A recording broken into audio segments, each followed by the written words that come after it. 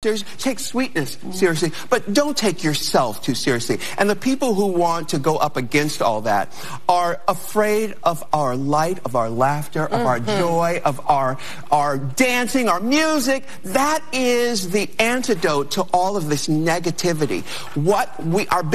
Our biggest tool in fighting all that is our love and our joy. So do more of that. I think they're jealous because they see you guys having so much fun. I think so too.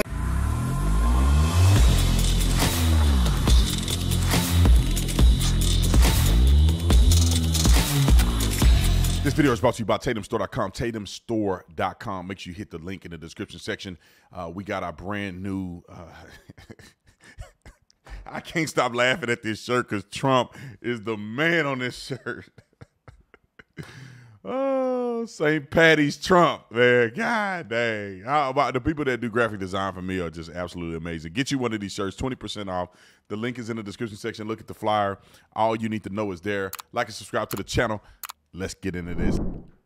I want to put this in perspective. Am I wrong for thinking that this is not good for our country? Celebrating and endorsing drag. That's just my personal opinion. And what I will say is it's very simple to me. When you're an adult and you're grown and you're doing this in your own time, effort, and energy at a private business or wherever you decide to do it at, that's your prerogative. You can do that if you like. The thing is that they start to spill over into other people's business. If you want to do a drag show and you want to take your kids to a drag show, I think it's abhorrent. But you have a right to do that if you want to, as long as they're not doing sex in front of children, which is illegal. If you want to brainwash your kids into being stupid, then that's on you. But what I will say is don't bring that stuff in a public school where people are paying taxes for you to educate children. The government should not endorse stuff like that, because any public school curriculum is an endorsement by the government. I think we forget that. A public school is not a private school. A public school is funded. The educational curriculum is orchestrated, implemented by government, state standards, and some federal standards. So if you got an institution like that, you should not be endorsing or encouraging things that are secularized or that are sexualized to a genre or fetish that people have. Just like you shouldn't have strippers come to a school. That strippers can still have their clothes on and be stripping. I don't know if y'all were born yesterday, but there's strip clubs where they don't take the top off, or they just take the top off, I think. But they don't take the underwear off.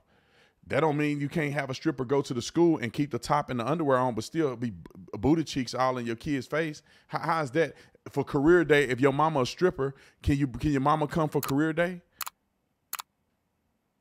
and twerk in front of the class? No, that don't make any sense. That's inappropriate for children. Just like drag shows are inappropriate for children. It creates sexual deviancy. I've never been to a drag show, but I know people that talk about it, and it is for adults. What do you think of this? Well, listen, you're born naked and the rest is drag. Everybody Everybody is playing a role. Everyone. You know, when you get out of the shower, you put on your drag, right?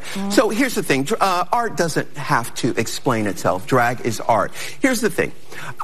Drag pokes fun at that stage play that I was talking about earlier, the roles that we play. It's there to remind you, do not take yourself too seriously. Yes. Don't take yourself too seriously. Now, there are things that you should take seriously. You take kindness seriously, take love seriously, take sweetness seriously, but don't take yourself too seriously. And the people who want to go up against all that are afraid of our light, of our laughter, of our joy, of our dancing, our music. That is the antidote to all of this negativity.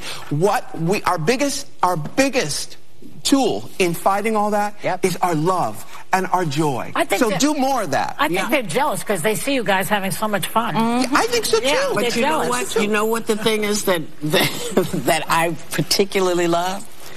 Is you can ban the drag shows, but you're not coming in my house to turn my TV off. How are you? These people like RuPaul and them act like it's just a bunch of adults just having a good time.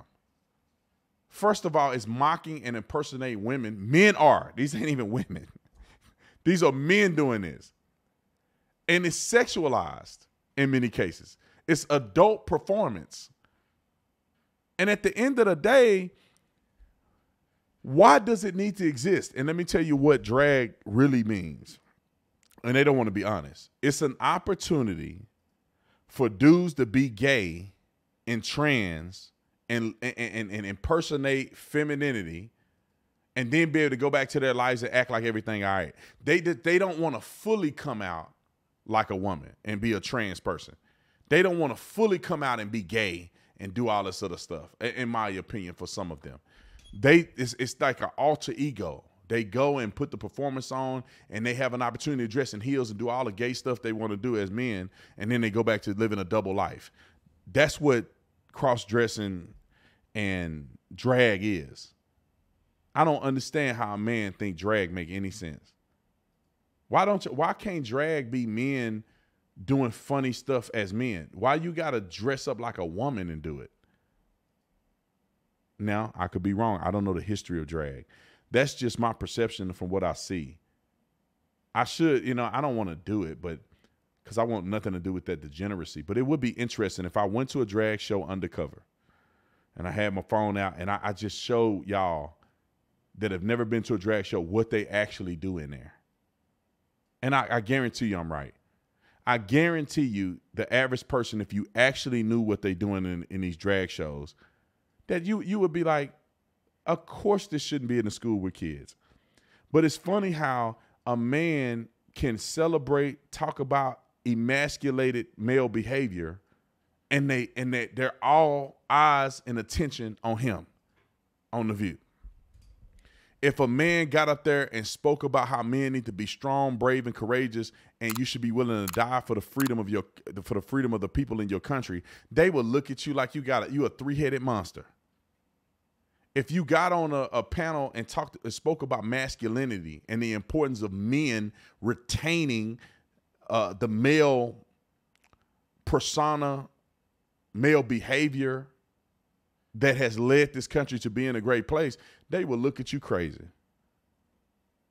It is interesting how the world operates. I honestly believe that when our founding fathers, put in place some of the theology and ideology that we express today, they were envisioning us being a lot smaller than where we are, because it's easy to keep up with when it's only a couple million people here. When you get to being 10 million, then it gets difficult.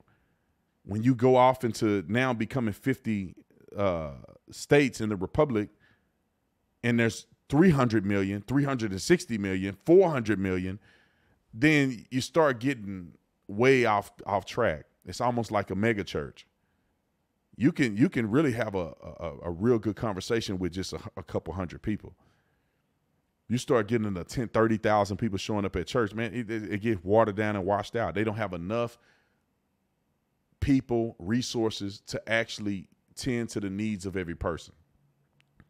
Hold the phone. I'll be back after the break. Thank you guys for watching the video. If you enjoy my content, I guarantee you will enjoy Tatum Plus, brand new platform that we just launched, exclusive content, behind the scenes of speaking engagements, all the stuff you can't see on all of my social media platforms. We'll always have free content, but the extra stuff for people that really love my content will be on Tatum Plus. So go join Tatum Plus today.